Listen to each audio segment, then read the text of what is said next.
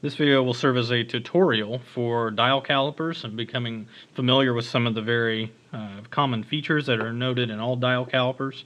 And here we're going to use just a little bit of some terminology that's very exclusive to these devices.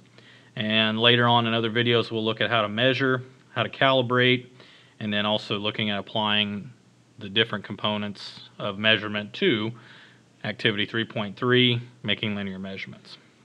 So, as far as anatomy of the dial caliper, a few terms here that you'll need to know. As far as this is an inch dial caliper. So, your inch dial caliper, so we'll measure slightly more than 6 inches. So, if you look here on the blade, so the blade holds a lot of the major measurements. You'll see it goes out to 6 and opens up a little bit slightly more than 6 as if you were needed to go out that far.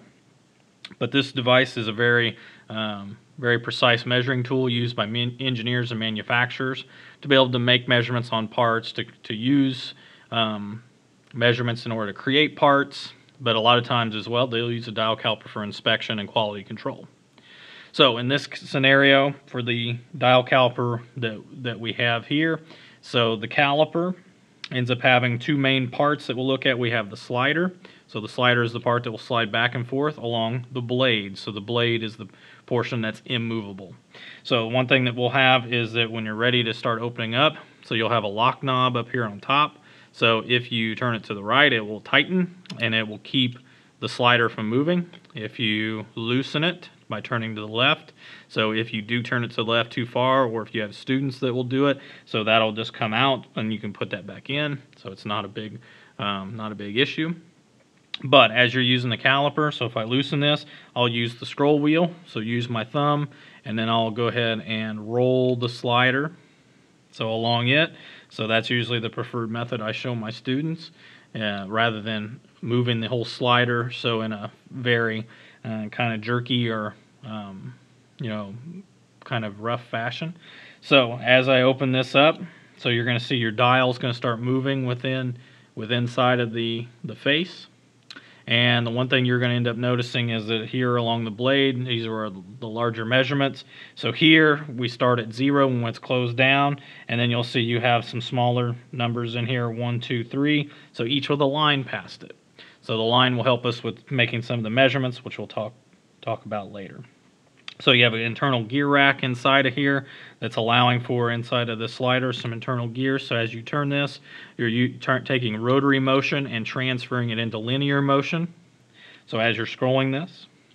So you have, as far as some of the other anatomy here, so your lock knob, this is called the dial lock, which is something we'll discover a little bit further in a later video. But here you have the outside measuring faces. So outside measuring faces can be used to, I'll use my model here, to measure the outside or outside diameter, outside thickness of different parts. You have the inside measuring faces up here on top.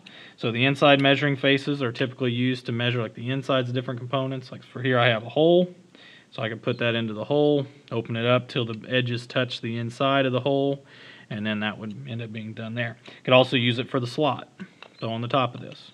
So be able to open this up and measure onto the outside edges. Okay, the other ones here is you have a step distance. So I'm going to turn this caliper around. You're actually going to see if you take your finger, so on the back edge here, and you'll actually run into a little bit of an edge. So that's right there. That's for the step. So here, if I wanted to measure how much of a step that this had, I'd put the one face down. I could go ahead and slide it down until, so I could go ahead and slide this until touches the top edge, and you'll see those outside measuring faces will be open, and I'll be able to take a reading.